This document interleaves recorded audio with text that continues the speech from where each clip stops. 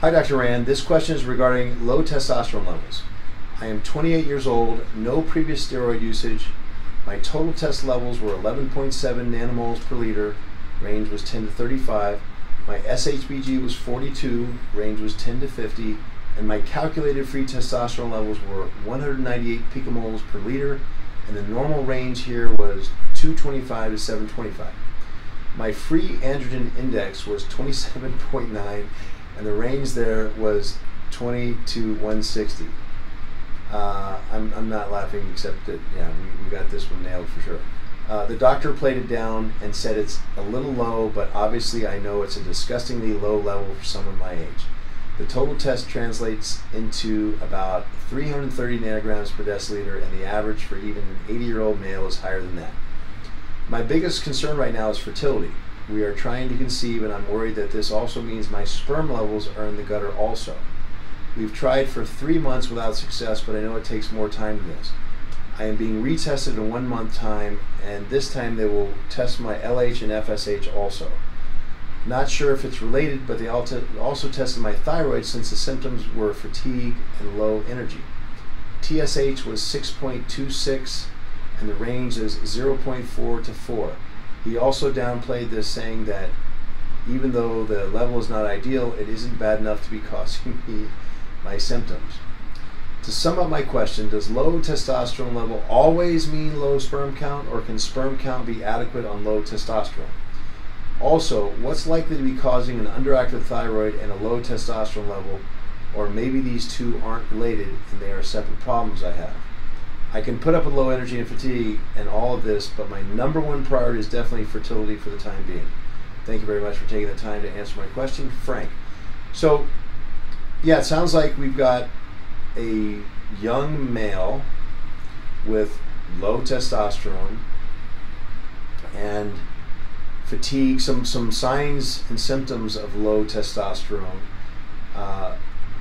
There are also numbers here which represent and signs and symptoms here of hypothyroidism. Again, we have to break that down somewhere along the line here into, is this just hypothyroid? Is this an autoimmune reaction? Is it Hashimoto's? You'll treat it the same, but there are some different aspects to both of those.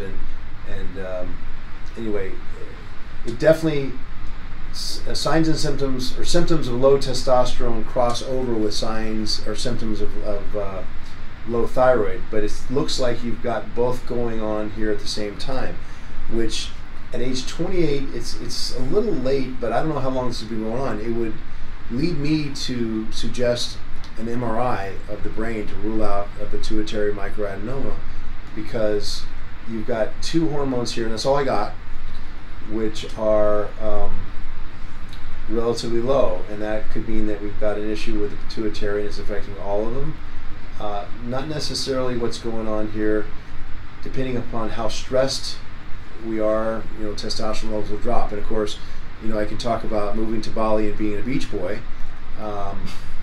but what are the odds of that happening? In other words, hey, yes, lower stress levels could help you, but practically speaking, this does come up an awful lot, especially living here in LA. I argue just in the 21st century, even if I just told you, hey, well, lower your stress levels, that puts stress on you. Okay, well, I got to lower my stress so I can lower my, or I can raise my T. So, practically speaking, since the #1 priority here is fertility, first of all, to answer the question, no, low T does not necessarily mean you have low or certainly zero sperm count at all. It doesn't take that much. The Leydig cell produces testosterone, the Leydig cell in the testicle itself. The Sertoli cell is right next to it, and it produces these sperm cells, these sperms. It requires local prime, the Sertoli cell does, from the Leydig cell to get it to work, and it doesn't require that much. Okay, once that sperm has been birthed, if you will, then systemic testosterone can keep that sperm alive and well and kicking, literally swimming.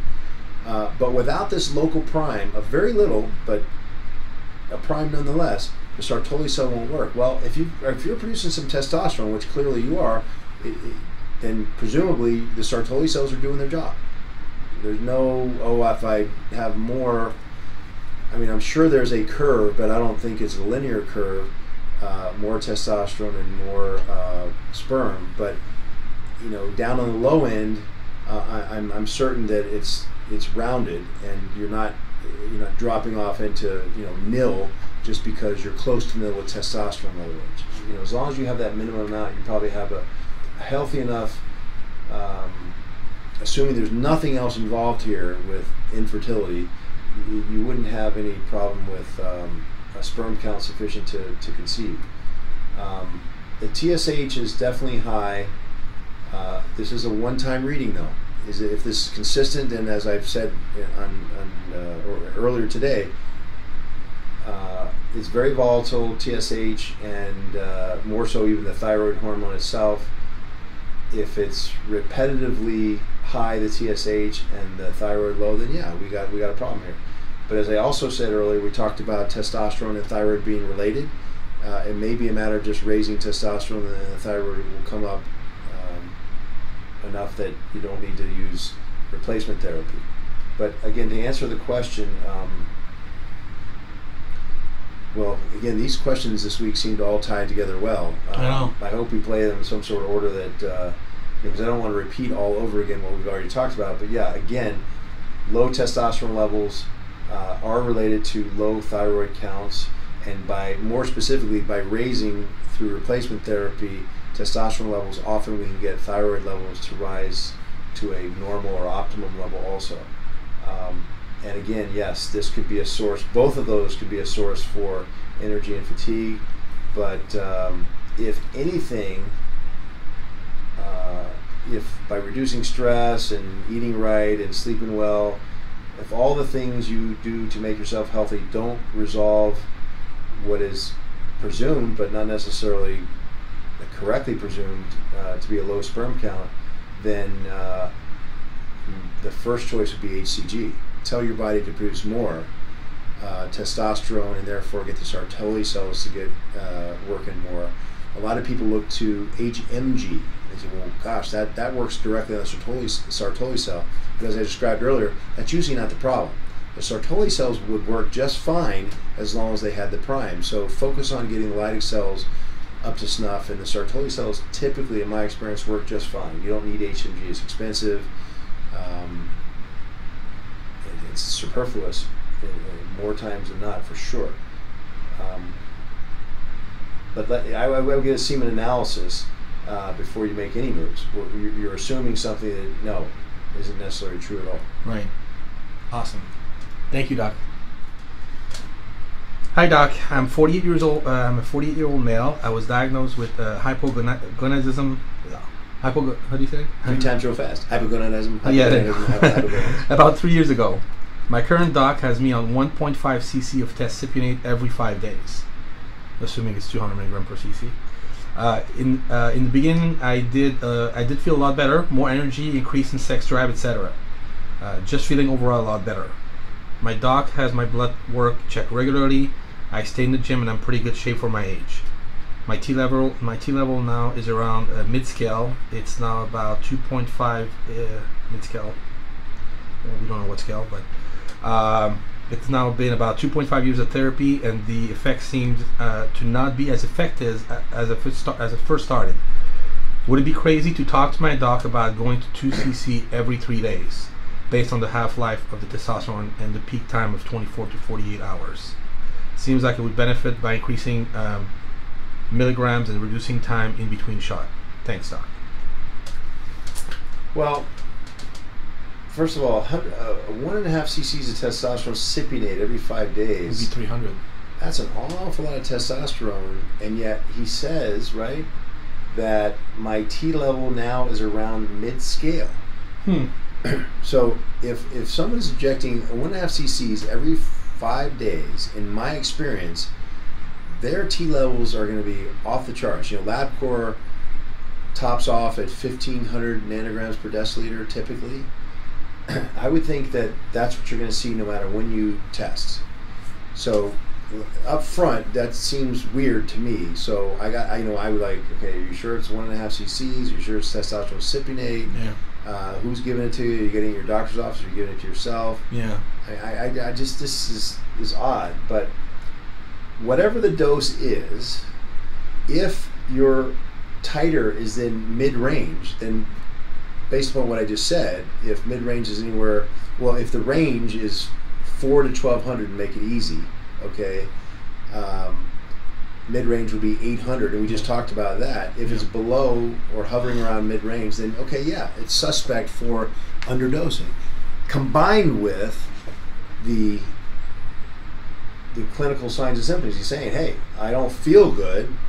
Okay, so okay, the numbers are iffy, but then more importantly, I don't feel good. I don't feel like, and he had felt better at one time, so he had relief of symptoms. They were resolved for a while. Then yeah, I would look to the T. But here's the thing that probably everyone's going, hey, but Rand, what about estrogen? That, I mean, this guy could be, and he hasn't mentioned anything about it, but if you just stick with the theory, why would this guy who's taking a cc and a half every 5 days have low T? If it were getting converted to something else, that would certainly do it. He doesn't talk about his estrogen here or his dihydrotestosterone. If you're converting a lot, like remarkably a lot, then yeah, maybe that's what's going on. Maybe the E2, the estradiol's off the roof, off the charts, excuse me, or the dihydrotestosterone's off the charts. I don't know. We don't have enough information here, but certainly, you know, that's very, very suspect, because I can't think of any other reason unless he's getting, this isn't really testosterone cypionate 200 milligrams per ml. It's not really 1.5 mLs. So the answer to the question would be not necessarily, okay, do I go to 2 cc's every 3 days, but yeah, you might want to consider, for just the testosterone portion of this, dosing yourself so that you get above mid-range. Certainly you want your mean, or actually your lowest assay, the lowest point right for your next injection, to be 800 per the studies and per what we know. But that, again, maybe it's more for him. I don't know. But that's the first thing we jigger, and however that comes to in the numbers, yeah, and presumably it would require an increase. And yeah, if you're trying to get a more even titer, so you don't have as much up and down, yeah, more frequent dosing is can do that. But then you start to again get into defeating the purpose of using an ester. But that having been said, I rarely increase, well, I don't increase the dose per injection, never more than a cc at a time. If anything beyond that, I will increase the frequency. Why? Well, you don't want to have as big a peak in a valley. You know, if you've got 7 days and you increase the dose, you're going to have a bigger peak and valley in that period than if you do the same dose but shorten it up. You'll have more stable. So that's that's easy. And the body works that way too. You know, it's not linear the way it reacts. For example, if you get to a point where your testosterone goes beyond a certain point, your body will start to convert more estrogen from testosterone than if you were lower than that, and in the body's comfort zone, if you will. Like blood sugar, you'll get less of an insulin reaction if you don't really spike it all at once than if you just sort of barely get above that homeostatic range. So that's part of the reason. But again, I would definitely look into, I'd want to know before I answered anything else with this guy, what's your DHT level, what's your estrogen level, what's going on here. It's not going to go backwards into something up the chain. It would have to be something below testosterone, estrogen, or DHT. Awesome.